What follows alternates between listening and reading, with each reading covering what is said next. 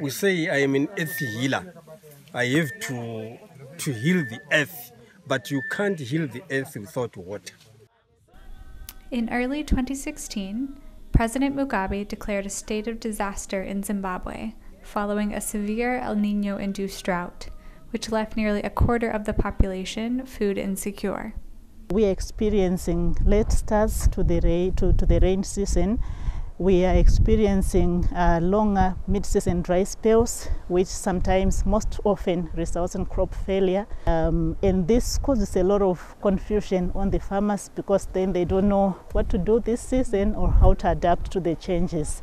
In response to these serious challenges, USAID Food for Peace funded programs have prioritized building smallholder farmer resilience to shocks and stresses.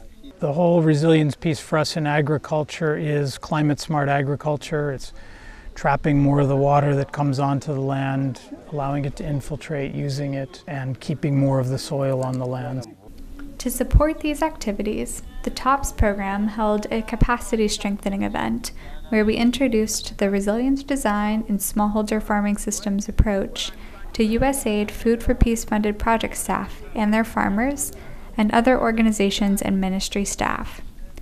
Resilience design focuses on improving soil and water health through better pattern and land understanding and through building farmer capacity to design more resilient farm sites.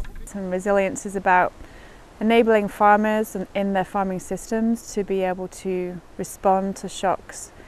Big shocks like floods and also stresses within the season, so just kind of general stresses around drought and climate.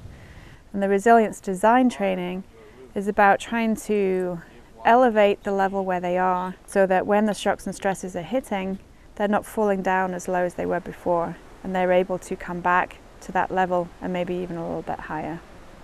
We're trying to enable people to look at what's unique to a piece of land, a context, a community, by recognizing what are the patterns of the flows across the site, be it water, people, wildlife, sun, wind, and also what are the unique resources on that site.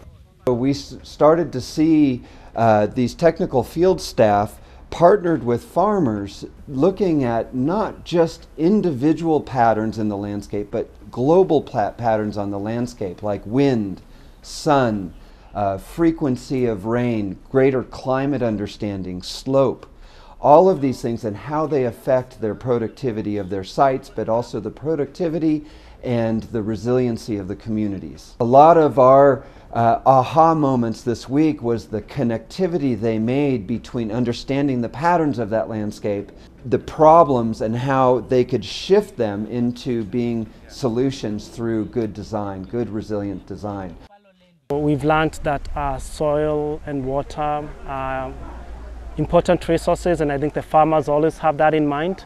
But what we are learning now is how to make better use of sun, of the wind, of the interactions, the influences of nature within the system.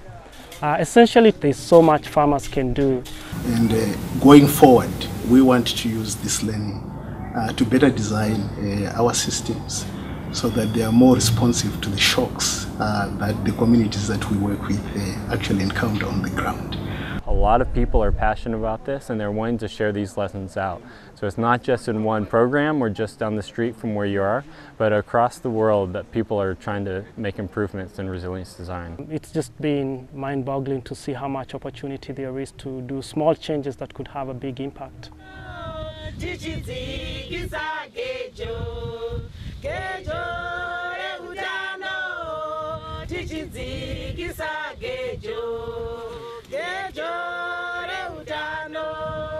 Pakurima iri pamusoro, pamusoro peimwe misoro.